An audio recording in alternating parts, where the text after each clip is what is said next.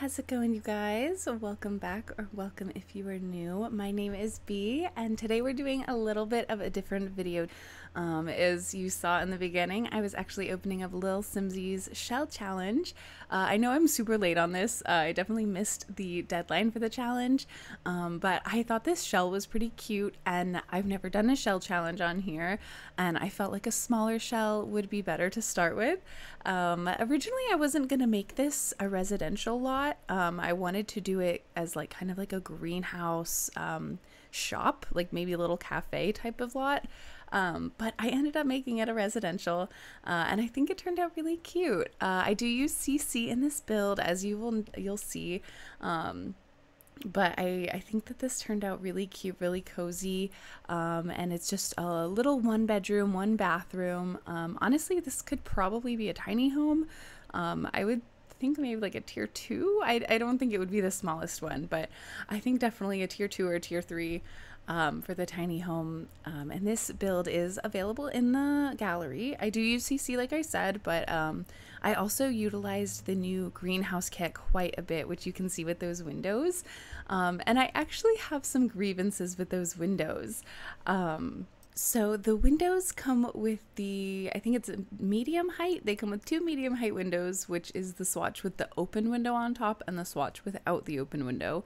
And then they also have one large size window that has the closed window.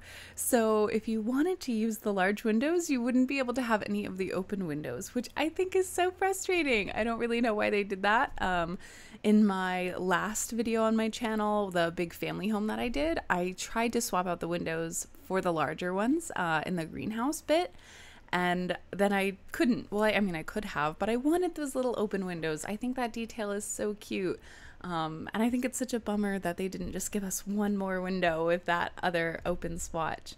I also think it would have been cool if they had given us a smaller window size, you know, for the really small, the smallest wall height.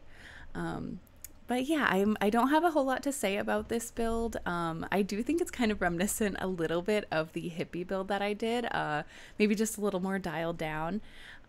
So yeah, let me know what you guys think about this build, and let me know if you guys have any questions about the custom content that I used.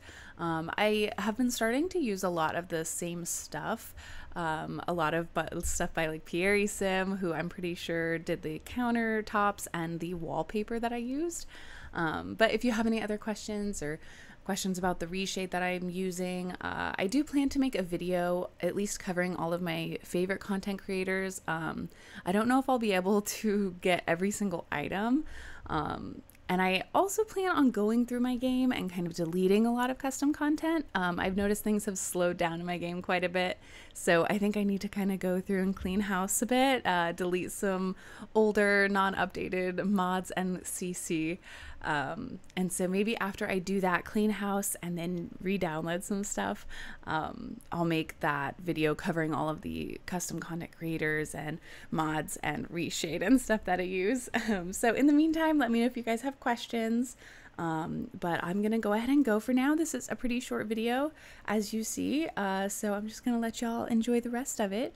I hope you guys have a great rest of your day, and I'll talk to y'all next time. Bye.